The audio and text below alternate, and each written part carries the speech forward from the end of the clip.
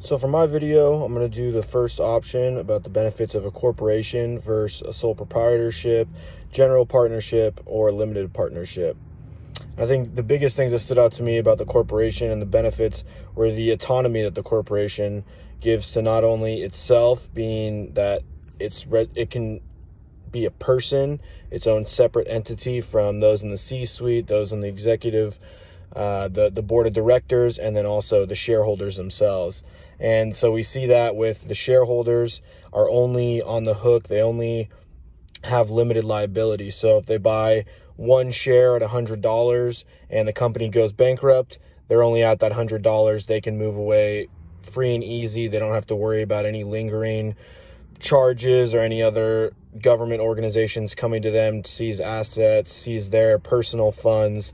It's separate and it's limited, and it's only to the level that they feel comfortable investing in the first place.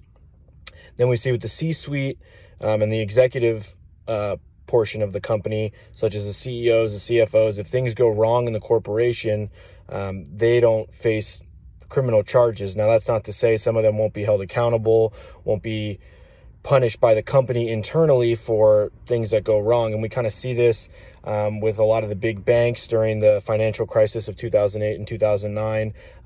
Chase Bank or Wells Fargo, may have been found guilty, but the company itself was found guilty.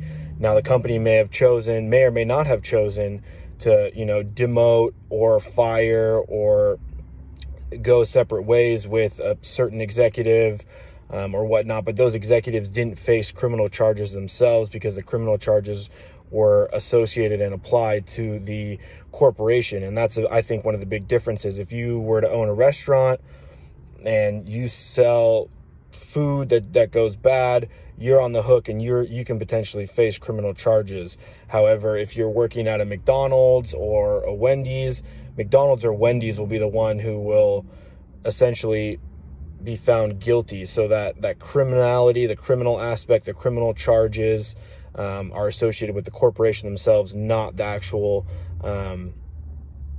members of the C-suite. And so I think that autonomy is a big aspect that's different. And then I also think the ability to raise funds quickly. Corporations can sell stocks. They can, corporations themselves can incur debt or do all the things that a person like myself or one of my classmates can do, but the corporation can do it as its own separate entity and separate person. So if those loans default, if the company goes bankrupt, the CEO is not going to have to garnish wages, or the CEO is not going to have to come up with that money personally. It's a matter of the company. So that ability for the company to create money quickly, to quickly acquire wealth, I think is a big difference. Because if you're in a sole proprietorship, you need to go, print out pamphlets, push the message of your business, convince investors on an individual basis to invest. And, if you've already gone to everyone in your contacts or gone to everyone in your business contacts or, gone to everyone in your Rolodex and you're still short money, it's not easy to acquire more money. But corporations can, simply release more stock. They can, take out lines of credit on their own. And so I think that ability to quickly, make money appear, quickly find more money is a big aspect that makes corporations stronger.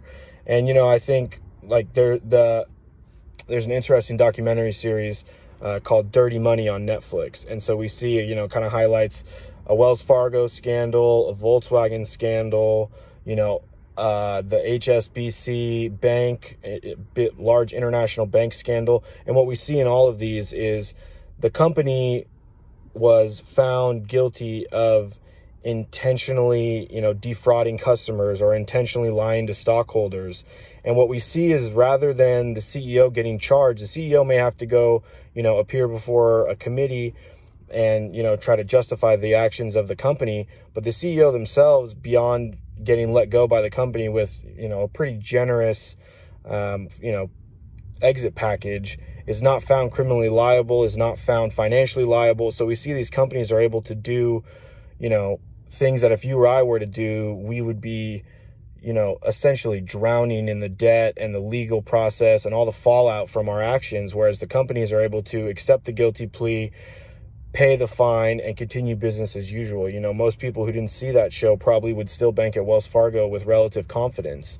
And so I think the corporation being able to, accept charges of guilt, pay the fine, and then move on is a major strength of corporations. So I think corporations overall just have a lot more ability to, there's a lot more things you can do. A sole proprietorship and a general partnership or limited partnership is good, but I think that a corporation truly has more options for both the executives within the organization and the shareholders themselves, and the ability for the shareholders to, limit their liability.